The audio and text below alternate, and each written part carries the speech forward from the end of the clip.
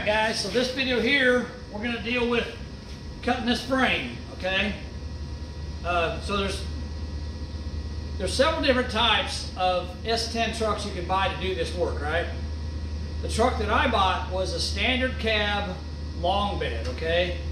And that particular setup has a wheelbase of 118 inches. The 48 Chevy truck has a wheelbase of 116 and a half inches. So there's an inch and a half difference between the wheelbase of this truck and the wheelbase of the 48. This truck here is the easiest one to work with, and that's why I bought it, because it's a standard cab long bed. Now you can buy a short bed truck, you can buy an extended cab truck that's probably a short bed. I don't know if they make extended cab long bed or not, maybe they do. But anyhow, any of the other vehicles you buy, you have to cut the frame and either shorten it or lengthen it. So if you buy, let's say, if this would have been a standard cab short bed, I would have to cut the frame. Let me show you. If you are going to buy, or if you have a S10 standard cab short bed truck, then what you need to do is you need to, right here, so there's the front cross member assembly, and where it comes right to here, where it goes from a boxed in frame to just a U-channel frame, right here you have to cut all these welds with a grinder, cut them around, and then lengthen this frame by, I don't remember what it is, I think it's around 6 or 8 inches. You have to lengthen it out and then weld it back together. So that's if you have a short bed with a regular cab. Now if you have an extended cab short bed or extended cab long bed, which I don't know, like I said, I don't know which one they make. I know they make an extended cab short bed, but I believe that it's longer than this frame is, and you still have to shorten it. Or no, I take it back. It's longer than this frame is, so you have to shorten it. So you still have to cut this, and then you have to cut out a section and move it together and then re-weld it. And if it's, of course, if it's extended cab long bed, you would have to, cut an even longer section of it out and move it in. So anything except the standard cab long bed frame, you have to cut it here and either shorten it or lengthen it, one of the two. So you guys might want to remember that when you're if you're getting started on something like this and you're looking for a truck. You want the easiest thing to do, the most simplest thing to do, is to get what I got, which is a standard cab long bed S10. That's the best, that's the easiest one to do. I have to cut a section out of the rear of the frame, and I have to cut, well, I mean, you have to cut the section out of the front because you got to fit the front bumper. But back here, I have to cut 5.5 inches out of the end of the frame rail here. So that's 5.5 inch piece. Let me show you. So that's 5.5 inches. As you can see, I gotta get it on there. There we go, 5.5 inches. So I cut 5.5 inches out of this frame. So what I did is I took a Sharpie and a square, and I just squared it up, and you can see I cut around the frame. Well, I'm gonna cut. I mean, I've already got that one cut off, but I wanted to cut it off first to show you what it looks like the before and after. So that's the before and after. Now the other thing is if you're using any frame but this frame, since you don't have to cut the rear of this off because you're cutting it in the middle there and making adjustments either longer or shorter in the middle, you don't have to cut this back here because you're making your adjustments there. You can use these holes in the end of the frame here to mount your rear bumper brackets. But as you can see on this one here, I'm cutting off just in front of this bolt hole. So I'm not going to have any bolt holes because my bracket's going to go up into here, and these bolt holes won't work. So I got to drill new holes through this frame to mount my bolts in there, or to mount my bracket. But I'm not going to do that right now. I've ordered a bunch of bolts for it today, and I don't know how long it's going to take to get here. But when they get here, I'll do it. And by the way, I'll have to get well, I'll show you the bolt list here. Okay. So here's the bolt list. So we've got grade 5 3/8 16 by 1 inch bolts, Grade 5 7/16 by 3.5 inch bolts and 4 inch bolts. Grade 5 3/8 by 2.5 inch bolts. 1/4 inch bolts, carriage bolts, 3/8 carriage bolts, and number 2.5. These are 4, and then we got a few 1/2 inch bolts as well. So the grade 5 bolts are mainly used for mounting the brackets to the frame, like the cab mount brackets and stuff like that. And you can see here, Russell's got it marked out how many bolts go in each section, so you can see that. You can stop the video if you need to and pause it or whatever, but you can see where they go, okay? The 7/16 bolts are used to mount the cab to the actual 48 Chevy truck cab to the cab mount. So there's 2 of them there in the front that are 4 inch and 2 in the back that are 4.5 inch, okay? All right, the grade 5 3/16 or 3/8 bolts here, they're a little longer, 2.5 inch bolts. They're used to mount the running board legs to the cab mounts, okay? And then we've got, oh wait, I forgot these 1/4 inch. No, okay, 1/4 inch, 1/4 inch by 1 carriage bolts. Those are used to mount the running boards to the running board legs. Yes, that's correct. So them are used to mount the running boards on the truck. And then you've got 3/8 16 2.5 inch carriage bolts. Those are used to mount the bed to the cross member. And you've got 3/8 16 4 inch long bolts, and those are used to mount the bed to the frame. So okay, so that's the cross member, that's the frame itself.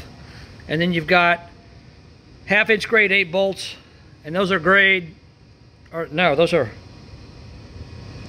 well, he says standard grade, but I got grade 5. So 1/2 inch 13 by 1.5 inch bolts, they're used to mount the bumper brackets to the frame. So you need 4 on the front and 2 in the back, 1/2 inch bolts. And actually I didn't need 4 in the front because I have got the speed nut in the frame, so I actually only need 2, but I went ahead and ordered them, so whatever. But anyhow, and I want to tell you guys on this, I ordered everything in here, I ordered grade 5. You don't have to do that, but the reason I did is because it doesn't make sense to me to put a grade 5 bolt in a hole and then put a grade 3 nut on it, because it doesn't make it a grade 5 anymore. Whatever the lowest grade of fastener you're using is the grade of the entire fastener. So if I use a grade 5 bolt, I need to use a grade 5 nut. And you may not be able to find those at your hardware store, but you can find them online. I went to a website called Bolt Depot, and when I get the receipt, when I get the bolts in, I'll show you the receipt from them so you can look them up and know who they are. But that's who I went through. I went through a company called Bolt Depot and online, and with shipping and everything else, I paid about 130 bucks for all these fasteners, but they're all grade 5. The only thing that's not grade 5 in this whole setup is the lock washers. Even the flat washers that I ordered were grade 5. But you're tightening down steel against steel on a frame, so you want the washers to be strong. You want them to be able to withstand the torque that you put on them. So I ordered grade 5 washers, grade 5 bolts, grade 5 nuts. The only thing I didn't order grade 5 was the lock washers, because lock washers they're just a single grade. So, you know, of course, bigger ones are going to be heavier, you know, but the 1/2 inch ones are probably going to be heavier steel than the 3/8 ones. But anyhow, they should be good quality. It's all grade 5 stuff, okay? So now I've got this rear frame, one side cut off. So let's go ahead and cut off the other side, okay? So we're going to do that. I'll get you guys in here where you can see what I'm doing. There you go. Zooming in a little bit. You don't need to see my mug. Now, one thing I'll say before I start this, okay? Well, actually, a couple things. I bought this grinder at Harbor Freight yesterday. It's a Warrior 4.5 inch angle grinder. It cost me $15. They had it on Black Friday clearance or Black Friday sale yesterday. Now, the one thing I don't like about it is it's got a 5/8 arbor, and I have 5/8 cutoff wheels. But if you'll look, well, I can't take it apart because I can't show it to you. But the arbor the 5/8 arbor is at the bottom of the shaft. So if I put how this thing should be set up is I should have this washer, then this cutoff wheel, and then this washer on top. But when I did that, the cutoff wheel would not center because this spindle here is not a true 5/8 because it's threaded. So what I ended up doing was putting the cutoff wheel on first and then put the two washers on top. This is the one that screws on. That one there just slips on. So I slipped that one on, then I screwed this one in place, and that holds it, and it works pretty good. So like I said, 15 bucks, and I've already cut one side of the frame. You can see that right there. I cut that side. It works great, no problems.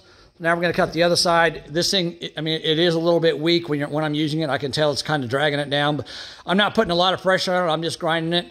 The other thing I want to tell you guys, please use ear protection when you do this, okay? I've already lost hearing in one of my ears, so I only need one earplug now, but please use ear protection. You don't want to be like me and be deaf and everybody have to ask everybody to repeat themselves all the time, so use ear protection. All right, let's get this frame cut off.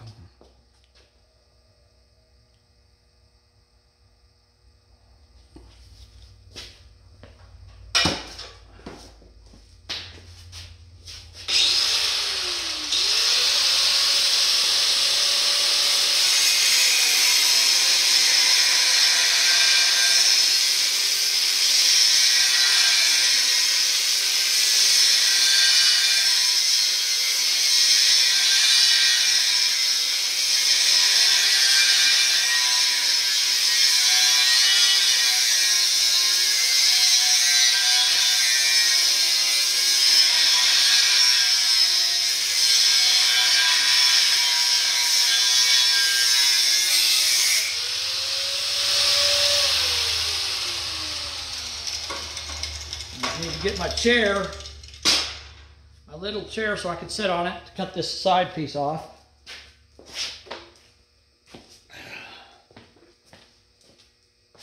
All right. Here we go.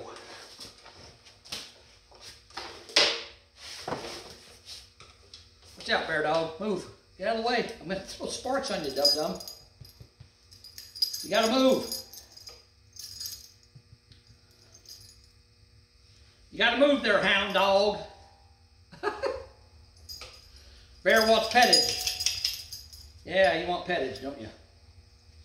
Okay, I'll give you some pettage. Dang, I'm trying to make a video here. You old grandpa dog, you. They probably can't even see you. I'm petting you and they don't even know what I'm doing. All right, look out. Move out of the way. Back up. Okay, here we go.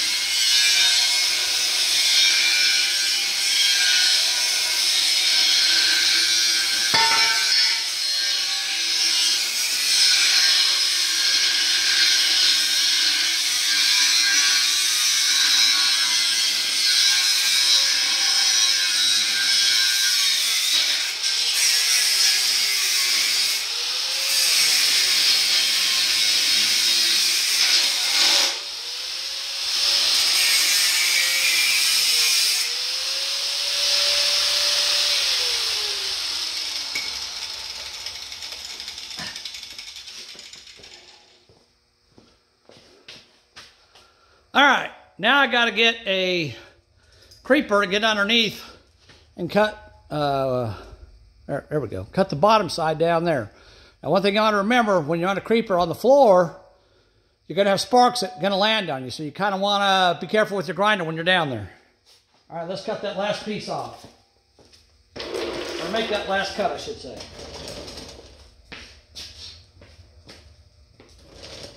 All right.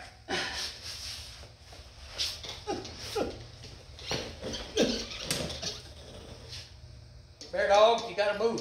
I can't use my grinder when you're standing there, dum-dum.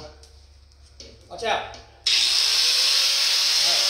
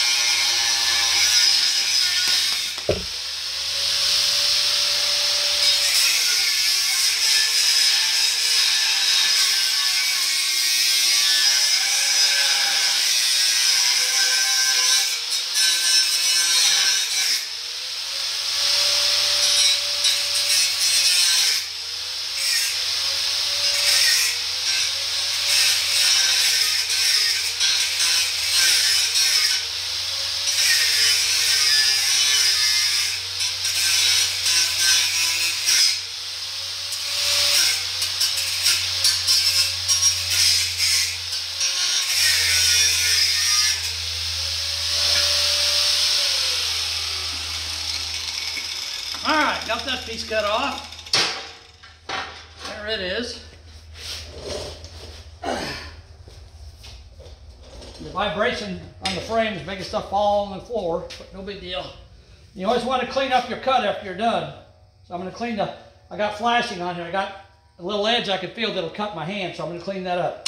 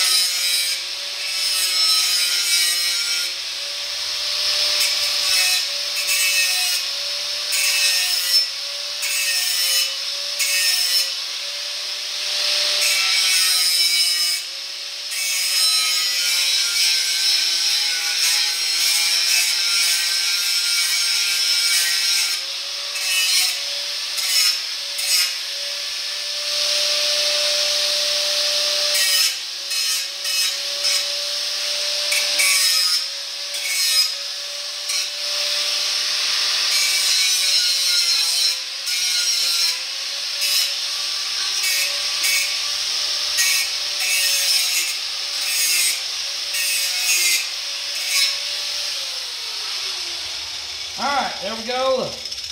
Got 5.5 inches cut off. Both ends of the frame. This should be 5.5 inches as well. And as you can see, that's exactly what I cut off, 5.5 inches.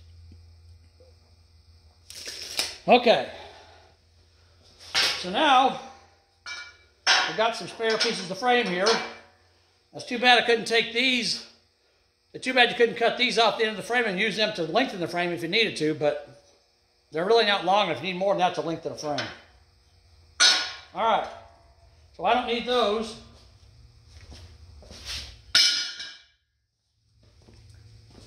Now let me get one of those rear bumper plates and we'll look and see how it fits on here. We'll get down to this one here so you can see better.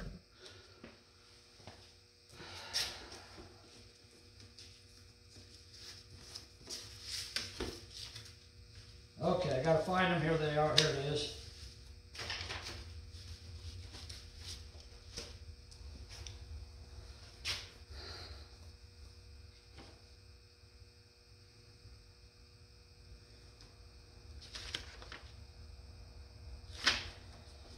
All right. Now this says rear bumper mounts are made to use the original rear bumper brackets from 3/4 ton truck or 1/2 ton truck. For 3/4 ton bracket, the mounts will go over the frame at the rear and mount inside. Okay. Over the frame and mount inside. Okay. So they'll go like this on the inside, that way. They won't go that way. They'll go that way. Okay. And let's see what else it says. It says,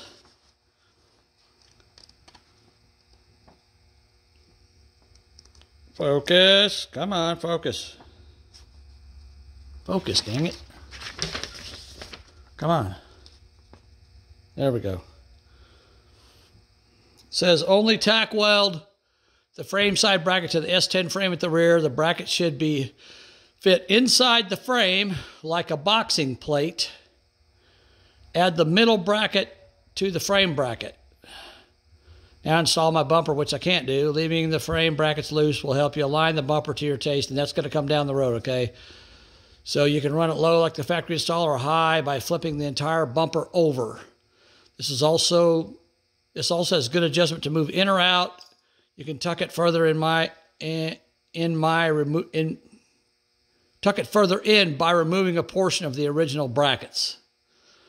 Okay, so for a 1/2 ton bracket, which is what I have, the mounts will go over the frame and put the mount outside the frame. Okay, so I got a 1/2 ton. So let's drag these brackets out here and look at them.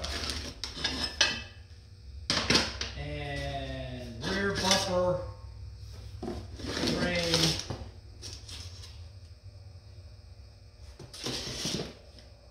All right,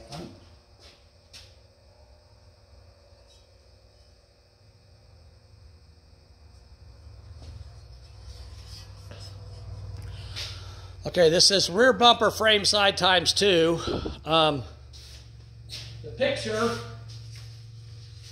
so this bracket, as you can see, it's notched on one side, and I'm not sure which way goes which, but if you look at this picture is, get it focused here, come on, focus, come on, focus on the picture.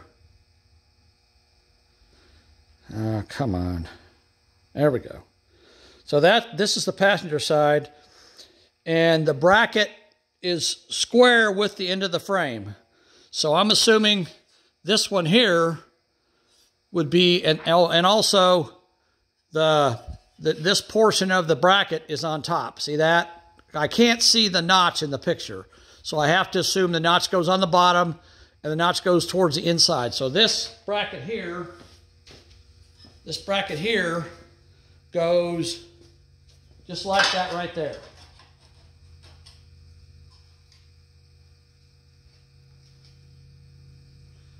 Okay.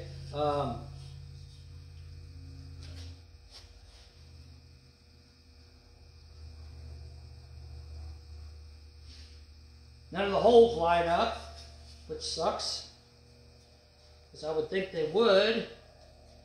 Well, I got one hole right here that's sort of lined up I can drill out, but, well, no, not really. Not really lined up very well. I don't know. And I'm not sure why the bottom is notched, but it is. But none of the holes in the bottom.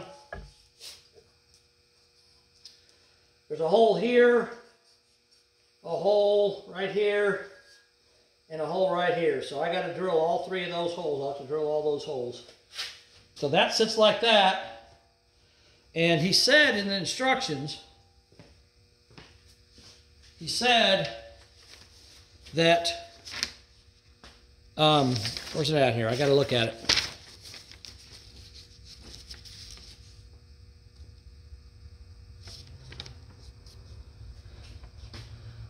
He says the bumper brackets will need to be loose at the bumper and at the middle attachment and at the middle bracket to frame bracket. When you have or you like it, you can tighten it all down. It'll be very rigid. That's definitely true. Okay, so, but what I wanted to look at here is the rear mounts are made to use the original rear bumper brackets from a 3/4 ton or half-ton truck. But then he sent me, this is new stuff here. So these are the new brackets that he sent me. So I think his plan here, and look, those got square holes for a carriage bolt. So I would think that his new plan here is for these brackets to take the place of the factory brackets. I'm guessing. I don't know.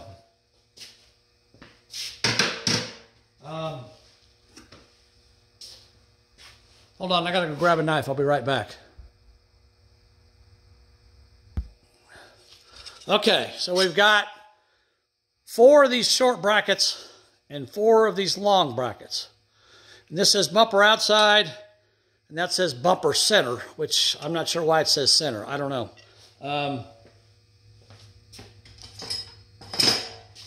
I guess maybe it should say bumper inside. I don't know, but this is probably that one probably goes in the middle of the bumper on the inside, and that one goes on the outside. So I'm assuming that these brackets,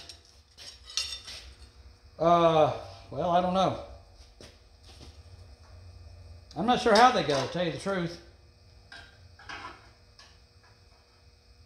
Maybe like that. That doesn't look right to me. I don't know. I have to figure that out. It doesn't look right to me. I don't know.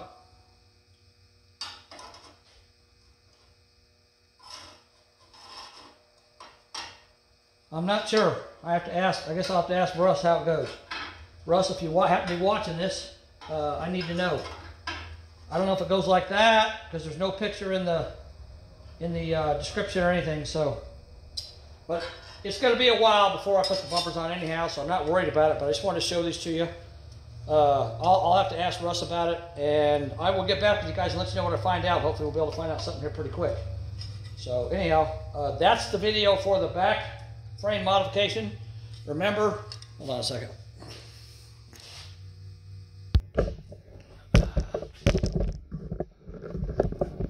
Remember, if you got an S10 standard cab extended or standard cab long bed like I do, you don't have to modify the frame in the middle at all. You just cut 5.5 inches off the end, off the back, and then you cut the front to fit the front bumper brackets. So that's the only modifications you got to have to it. If you got any other truck, whether it's a standard cab short bed, you got to lengthen the frame, and a extended cab short or long bed, I'm pretty sure you got to lengthen the frame on those. So you shorten the frame on the regular cab short bed and extend the frame on the extended cab short or long bed. I'm not sure. Russ, if you're watching this, if you could clarify that, that'd be great. And I'll get that information back to you guys. I want to make this accurate for everybody. So, but that's what I know about it. You know, I'm doing this. You know, I'm doing this as we go. When you're watching these videos, you're watching me learn this as I do it. I've never done this before. So, but it's not that complicated. It really isn't. You know, you need some basic, you know, cutting and welding skills. You need to know how to measure, you know, and how to have a little bit of common sense, you know, because you want to be careful what you're doing. You don't want to make mistakes, because especially if you cut this frame in the middle and you lengthen it or shorten it and you don't do it right, you're going to be really sorry in the end, because you're going to be tearing that truck all the way back down to the frame again and redoing the frame over again. So you want to double check, triple check, quadruple check yourself. Like they always say, measure once, or measure twice, cut once. In this case, I would measure multiple times. I would measure down each frame rail, I'd measure across in an X pattern, but that frame has to be square when you put it back together. If it's not square, your truck's going to track, and you're going to destroy tires, and it's going to drive like crap going down the road. So you got to remember that, guys. If you don't know how to do that kind of stuff, you probably ought to take it to an expert and have them lengthen or shorten the frame for you, because it's going to save you a lot of heartache down the road. Or get a friend who knows how to do it. Anyhow, so that's it for now for the back frame rail. Russ, chime in on this, please. And I'm going to start working on the front here. Still got to weld the cross member together, but I can do that. I'll do more videos on that. So this is it for the back frame rail. All right, guys. Talk to you later. Bye.